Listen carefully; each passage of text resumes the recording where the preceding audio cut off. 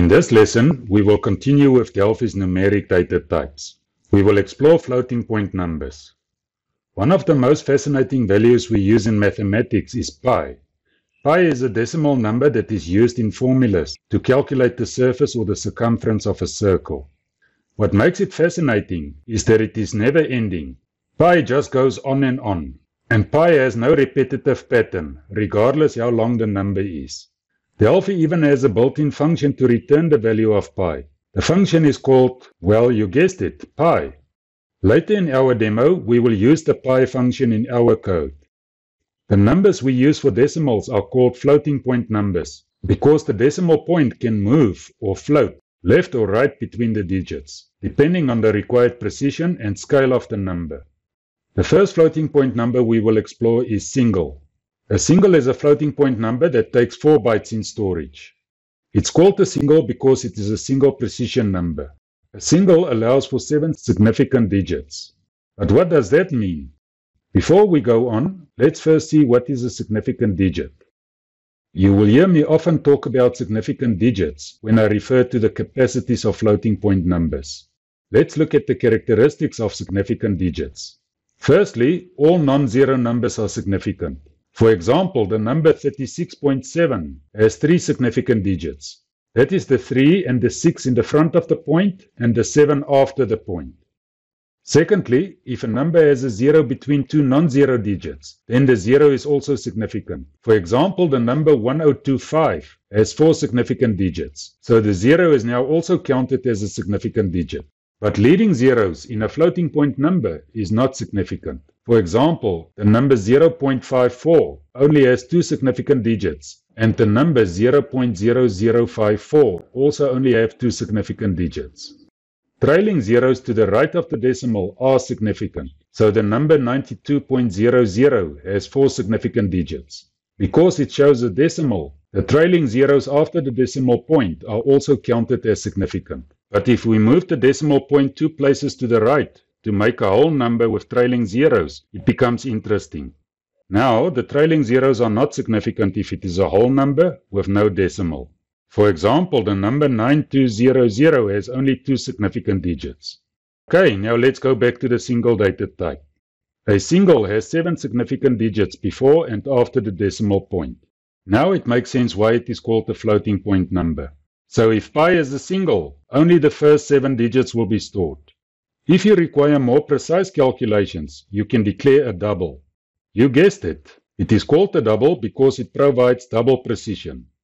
A double uses 8 bytes and it allows for 15 significant digits in storage. So if pi is a double, the first 15 digits will be stored, like I show there with yellow numbers on the screen. You may also be familiar with a real. A real is the same as a double. It also takes 8 bytes in storage and it allows for 15 significant digits. So for pi, it will store the same 15 significant digits as a double. The extended data type is 10 bytes with 19 significant digits. So with pi stored as an extended, the first 19 digits in yellow will be stored. Just like integer numbers, we must also convert floating point numbers to strings if we must display it as output in strings. The FloatToString function converts a floating point to a string. This example converts a single called SNG_pi from a floating point number to a string before it assigns the results to a string called STR_pi. And this example does the same with a double. And this one converts an extended floating point number to a string and assigns it to a string variable called STR_big_pi. When we get floating numbers from inputs like edits and input boxes, they are strings. Before we can use them as numbers in calculations, we must first convert them from strings to floating point numbers with the Stringtofloat function. Here's an example of pi between single quotes. In this case, pi is a string. To make pi a number, we must use Stringtofloat before we can save it in the single variable called SNG_fraction.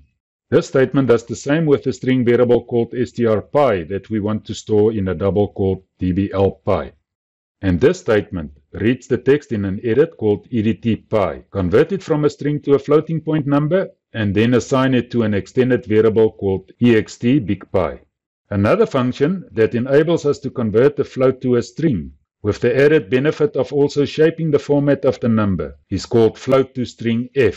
We will get back to the FloatToStrF function later. Let's first start a small project to explore some of the data types and functions we've seen so far in this lesson. Our project will show pi as a default value in an edit when the program starts up, but the user will also be able to enter his own numbers. When you click the button, the input and the edit must convert pi to a string and show it in this panel. And these three panels must also show pi in different fixed formats.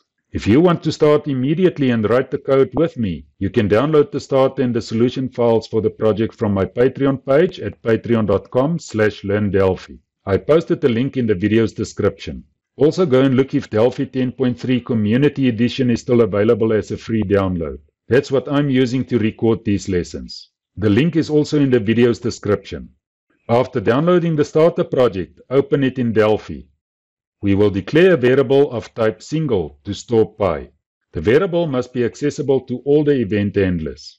When the form is created after we run the project, the form's onCreate event must show pi in this edit.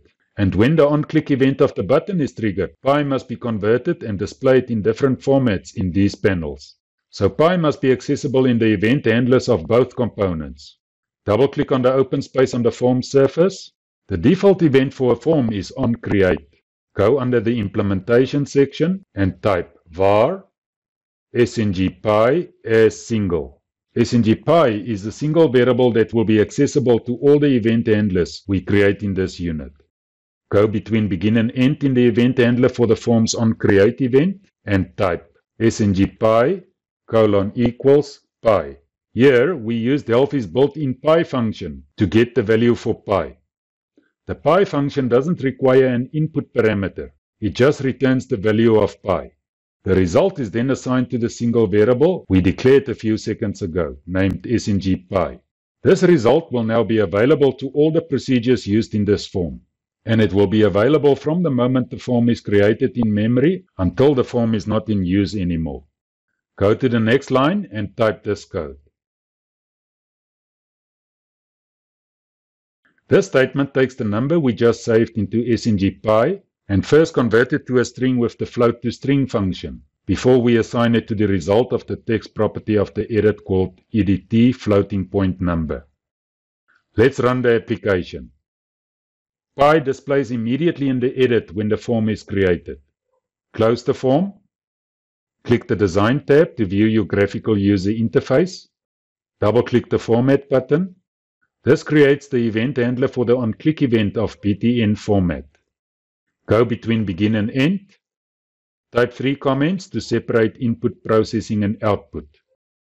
Go under input and type this statement.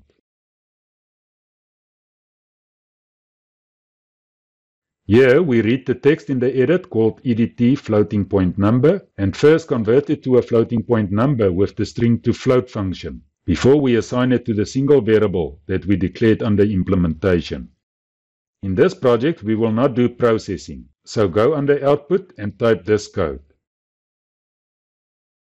Here we read the value of the single variable called sngpi and convert it from a floating point number back to a string so that we can assign it to the caption of the panel named pnl_pi. Run the project. Click the button and make sure your program shows pi in this panel. Close the form. Go to the next line under output and type this statement. Here we use the FloatToStrF function. Notice the f in the back of the function's name. Let's see how it differs from the conventional FloatToString function.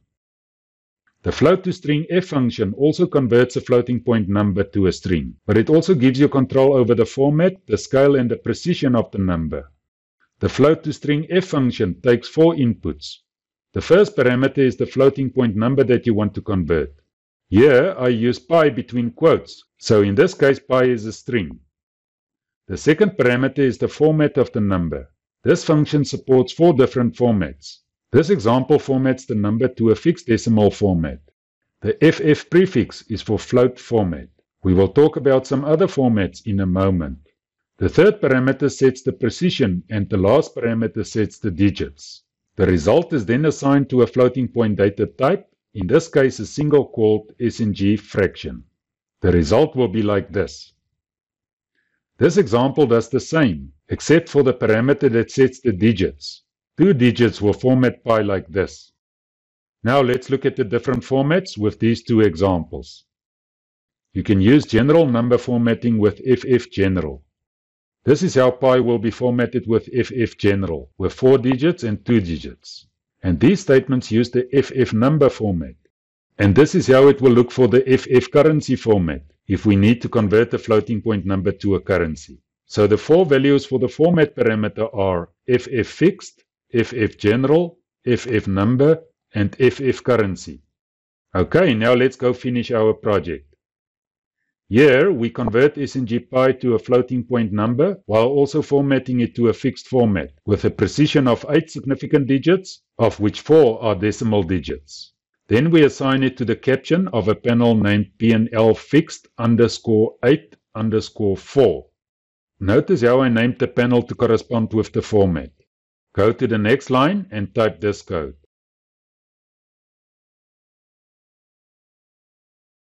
Here, we convert SNG pi to a floating point number while also formatting it to a fixed format with a precision of 4 significant digits, of which 4 are decimal digits. Then we assign it to the caption of a panel named PNL_fixed_4_4. Go to the next line and type this.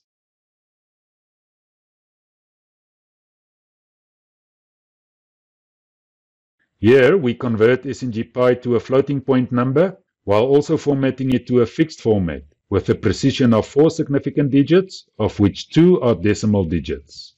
Then we assign it to the caption of a panel named PNL_fixed_4_2. Run the project, click the button. This panel displays 4 decimal digits. If pi had more numbers in the front of the decimal point, it will also display up to 4 digits to make it 8 digits. This panel displays a less precise version of pi. Notice how the last 2 digits differ from the previous output because the number is rounded up. And this panel displays pi with only 2 decimal digits. You can also do this with any of the other floating point types, like double and extended. Next time, we will learn about monetary numbers when we explore the currency data type. If this lesson was helpful to you, please like and subscribe and share my lessons on social media. And thank you to my supporters on Patreon. And also thank you for watching. See you in the next lesson.